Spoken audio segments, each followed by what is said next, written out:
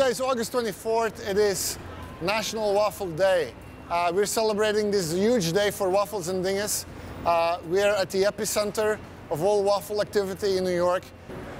We have three things going on today. We have people bringing drawings of the waffle truck. If they bring a drawing of the waffle truck, they get a free waffle. It's the waffle truck with the Belgian flag.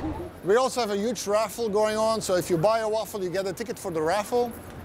And we've just, we have elected, or we are electing Miss Waffle 2010 and Mr. Waffle 2010. Oh, yes!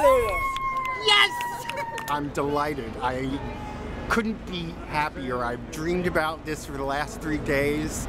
I love the waffles in general, and these guys' waffles are the best. To have a year of free waffles from them it's a culinary dream come true. I don't have to make a waffle again I can retire my waffle irons for a while. Everyone say waffle!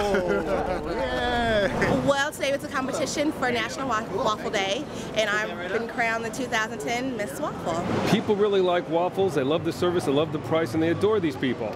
People resent Starbucks, and they seem to have a really deep burning resentment against the rickshaw dumpling truck. As far as I'm concerned, this truck wins.